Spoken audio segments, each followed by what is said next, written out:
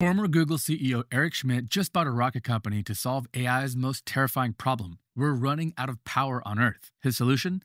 Data centers in space. Schmidt revealed that AI data centers will skyrocket from consuming around 3% to 99% of total electricity generation. That's not a typo.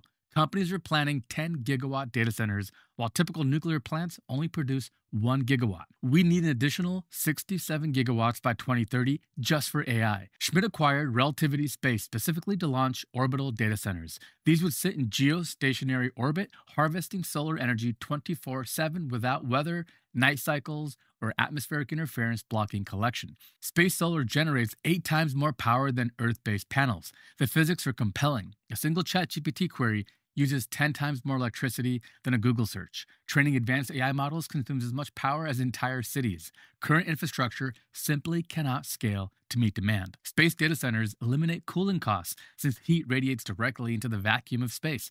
They avoid land use conflicts, environmental regulations, and grid limitations plaguing terrestrial facilities. Relativity Space hasn't reached orbit yet, but their next generation Terran R rocket launches next year. If successful, they could trigger the largest infrastructure migration in human history. The alternative would be energy rationing that kills AI development.